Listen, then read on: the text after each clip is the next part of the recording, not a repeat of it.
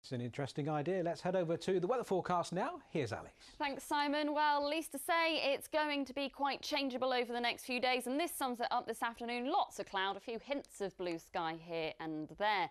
Now, going through the next few days, we expect to see this frontal system drifting south, but it's this wave at the bottom of it on Saturday that's going to bring the chilly, wet and windy weather. So if we have a look at that with the air masses, you can see this swathe of blue, chilly air drifting southwards as we go through the weekend. But it's quite a temporary feature. Like the cloud this afternoon, it looks as though some places it'll brighten up. You might see some sunshine and it'll be very, very mild this afternoon. Highs of around 18 degrees Celsius there.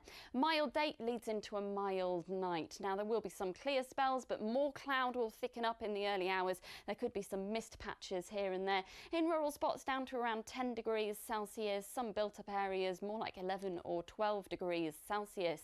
Now tomorrow morning those mist patches will burn away quite quickly. There'll still be lots of cloud around, but there will be some bright spells here and there, and again highs of around 18 degrees Celsius. But make the most of it, because if we look at the outlook, Saturday is looking very chilly indeed, from 17 or 18 degrees Celsius down to around 8 or 9 degrees Celsius. Wet and windy on Saturday, but then next week and for the rest of the weekend it picks up again. Looks like the temperatures will be higher.